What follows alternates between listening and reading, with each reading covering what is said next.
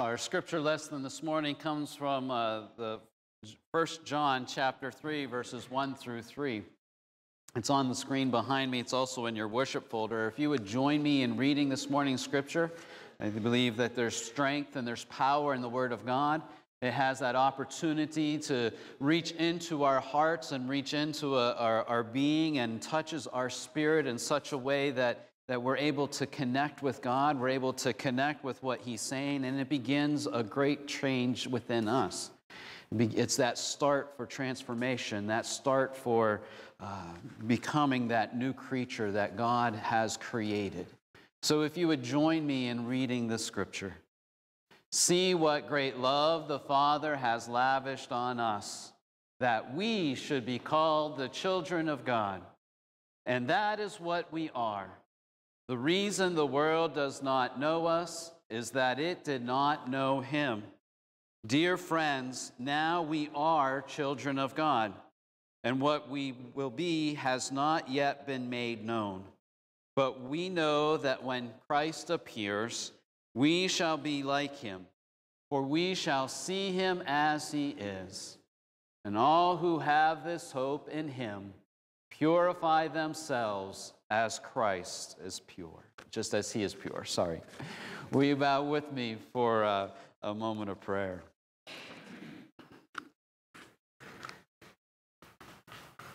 Gracious God, and gracious is a wonderful word to describe you, Father.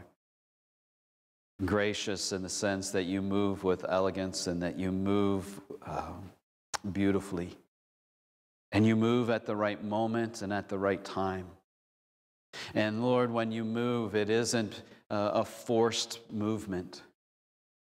You've already been orchestrating so many things in our life. And as we see that grace, that gracious movement in our life, that unearned movement, that unearned love, we thank you that we have this time to look at your word, to see your graciousness in the midst of it.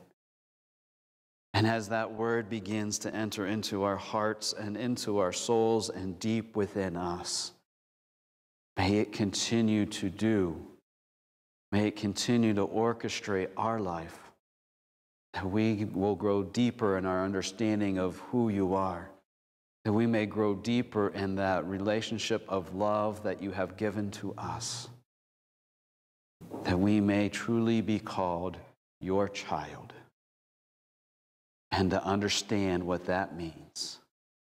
In your name, amen. Amen. We've been talking about this sermon that John Wesley preached and shared with us. He preached this about 1733. And this sermon was called The Circumcision of the Heart. And as we looked at the idea of the circumcision of the heart, we have an idea what circumcision is. But as John Wesley was describing this movement, the circumcised heart, what he was saying is a heart that sin has been sliced off of. A heart that's been sliced open by that grace, that love, that forgiveness that God brings, and that forgiveness that God opens us up to. And as that heart has been sliced, John Wesley said there's four things that come out of that. Four attributes that are seen in a mighty way in that opened heart. There's a deep humility. And that C.S. Lewis gave us a really good understanding of that deep humility. That true humility is not thinking less of yourself. It is thinking of yourself less. So it's meaning that I am not the center of the world. I am not at the center of everything. And as John Wesley would bring that in, and he said that God is at the center. That God is the one who becomes the Lord of our life, becomes the place where we operate out of. Not meeting my needs, but seeing the love of the Father being poured out upon me, and how that as God at the center begins to open up new opportunities and more new avenues for me to travel down. The second was a steadfast faith. And this came out of John Wesley's sermon. This is a quote from The Circumcision of the Heart. we are not his disciples while we either deny him to be the author or his Spirit to be the inspirer and perfecter, both of our faith and works. And I know it seems a little heavy, and I've mentioned it before, and I'll mention it again. John Wesley doesn't mince his words. He kind of smacks you upside the head and says, here it is. And the steadfast faith that he's talking about, this circumcised heart has this deep humility that God is at the center, that has this faith that doesn't deny God, that doesn't deny Jesus, doesn't deny that God is the beginning of that faith, doesn't deny that the Holy Spirit, God's Spirit, is the perfecter and inspirer of that faith. Meaning that as we go out into the world, as we go on with the rest of our life, that at the center is God. And as God continues to be at that center, God begins to shape our faith. And it's something that we can grasp onto and hold onto through all those difficult days. Because we don't have an easy life. We don't have a moment where we can kind of just like, oh yeah, that's great. This is the way it's supposed to be. Because just as soon as that happens, then there's another wave that comes over us. And another wave that begins us to hold on to that faith even more. And as that steadfast faith begins to grow, as we begin to hold on to our faith with that steadfastness, that perseverance, that faith, the grasp that says, I will see this through, we come to this third aspect of this circumcised heart, which is a lively hope. And John Wesley shared these words in that circumcision of the heart sermon. Those who are thus by faith born of God have also strong consolation through hope. And as John Wesley was sharing this piece of it, that strong consolation is something we may need to hold on to. Because there's I just said that with steadfast faith, there's that moment where things get hard. And we can let the hardness of that begin to overcome us, and the hardness of that to weigh us down. But there's something else about that faith. There's something else about having God at the center of our heart, God at the center of our life, that begins to change us and begins to open up a new door for us, that all of a sudden we're not seeing the dark and despair. But we see something different. We see something that we can grasp onto. We see hope. Have you ever been around a hopeless person? Someone that's given up that anything will ever change. It's not a pretty sight.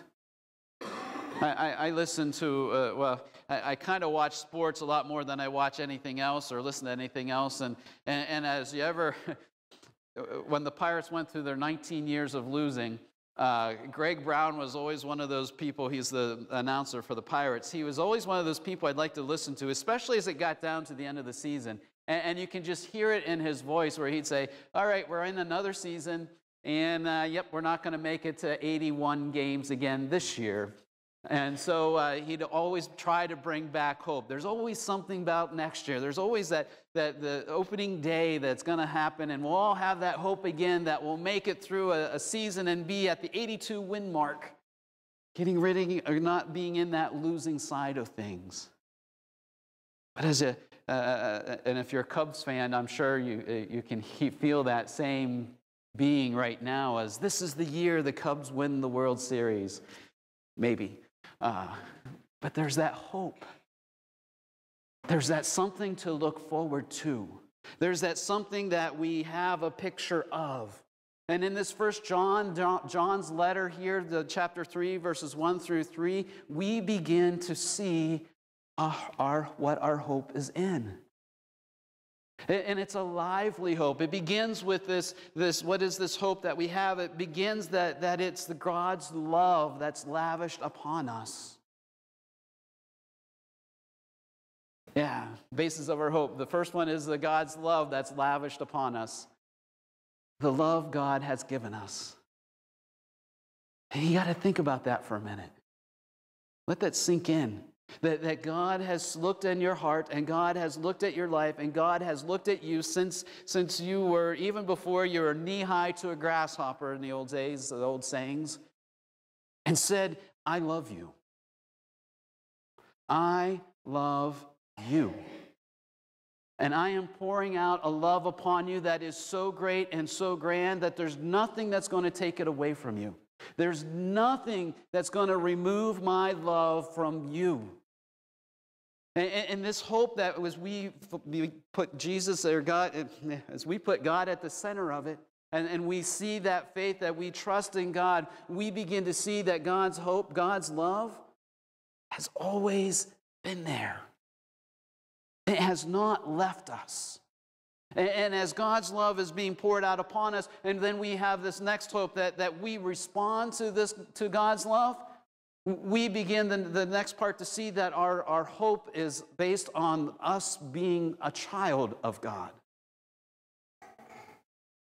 And maybe you need to take that for a moment and look to the person to your left or right, or if no one's sitting on either side, maybe a person in front of you or behind you, look at them and tell them that they are a child of God. Go ahead.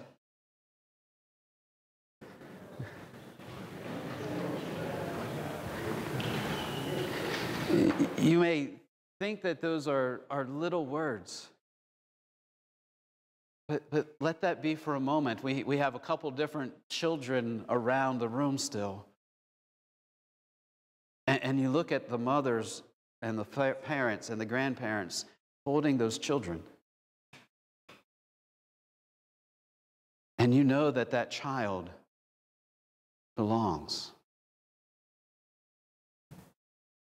And as we think about that for a moment, we may not see God's arms wrapped around us,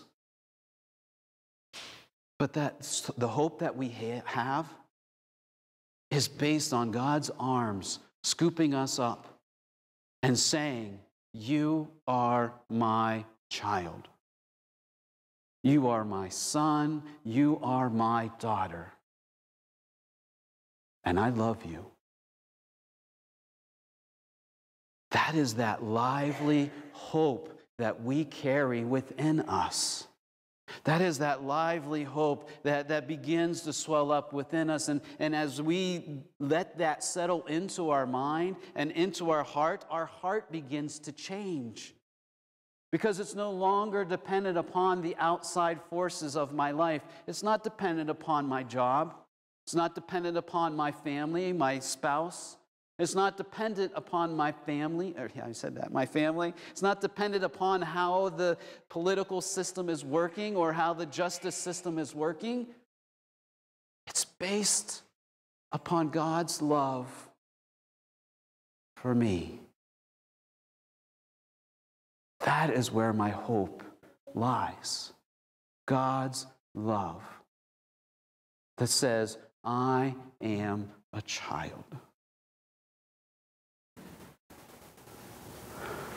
So what is our hope?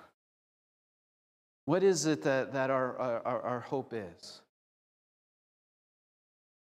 Our hope is that we will be like Jesus. That remember, we are that child of God. We are that child who God has looked at and calls us by name. God has another son. A son that as we look through the New Testament and even in the Old Testament, we don't hear about the son, but we see the fingers being pointed to the son. A son of God who died that brings in forgiveness, who died so that we may understand what forgiveness is. And what is our hope? Our hope is that we will be like Jesus and we will forgive. We will be forgiven. We understand what forgiveness is because as we look at our life, we see all the things that are in our life. We see all that ugliness and the broken relationships and the hurts that have been caused and the pain that continues on because of words or actions, because of shall I say the word sin, disobedience to God. And our hope, what is our hope? Our hope is that we will be forgiven. And not only that our hope is there, but our hope continues on as we are like Christ, that we will be able to forgive others. That we won't hold these grudges, That we won't hold this pain and this agony and let this bitterness continue to grow in our heart, because our heart will get hardened and we will miss out on that hope again. Because we won't understand what it is to be that child of God, because we will let go of that hope. And we will hold on to that hurt and that anger and that bitterness, and we will not let that love go out. We have this lively hope that continues to bring us back to the foot of the cross. We have this lively hope that brings us back to that moment that as we as we get down on our knees and we ask for forgiveness, that it is given to us. This lively hope opens that doorway to let forgiveness flow. That we will be like Christ. And we will see him as he is. And as this hope continues to be a part of our life, there are a couple of things that this hope brings to us. Not just forgiveness and not just an open heart, but it's an anchor. It's an anchor in the storm of life. It's an anchor that says that you know what, the world is crashing upon me, and I hear the words and I see the actions of others, and I just don't understand why God is doing what God is doing. And then we begin to look and see that God's love is lavished upon us, that we are a child of God, and that anything that comes against us, that we have this hope that will see us through. This hope that says that God hasn't left me, that Jesus hasn't just dropped me off the face of the earth. That God's Spirit is interweaving in this. I used the word orchestrating in my opening prayer, and now I see why God was doing that, to talk about orchestrating. That he just brings that back in. That pain and that anguish and that heartache and that hurt that continues to build up, and it seems like we're hopeless, that the end of the season is here, the end of life is near, and I have nothing to show for it. But God says, you do. You have me. And I love you, and you are my daughter, you are my son. And that is the hope that we hold on to. That when Jesus is revealed, that we shall see him as he is, and that we will know him. And we don't believe this because it's we have this hope not because it's a vain hope, but it's a true hope. It's a true hope that we hold on to. It's not something that some fairy tale, that there's this magical kingdom as Disney would let us believe. And as we look at God's word, Jesus says over again, this is the kingdom of God that's here and now. And there's a kingdom of God that will be coming. There's a place that I have for you. I go prepare a table for you. And if I prepare a table for you, I will come back so that you will be with me, Jesus says in the Gospel of John, the 14th chapter, verses 1 through 6, if you really want to look it up. Jesus hasn't left us. And this hope that we carry, this hope that we have, this lively hope that begins to infiltrate our heart and our mind, and our soul begins to say that there is something out there. There's something better waiting for me, and it's something I can grasp on. It's something I can hold on to. Why? Because my heart has been changed. I have this deep humility. I am not the center of my life. And if I'm not the center of my life, then I have this faith in someone else, this faith that will see me through. And if I have this faith, there is a lively hope that I can hold on to, that there is a better tomorrow. There is a better today. There is forgiveness for me. There is forgiveness for others, that I am that child of God. And I am not living my life as if there's nothing else out there, that it's all for me. Because it's not. It's for my Savior. And as I live my life for my Savior, then I will be pure as Christ is pure. That I will have this, verse 3 tells us that we will have this hope, that we will, let me say it because John puts it so much better than I do. That we who have this hope will be pure just as he is pure. That those who have this hope in Christ will be like Christ. Doesn't mean that we won't be without sin, because we're not Jesus. says we will be like Jesus. But we will be pure in our love. We will be pure in our forgiveness. We will have a pure heart. We will have a new life, be a new creature, be a new person, be a transformed person. Because we are being purified.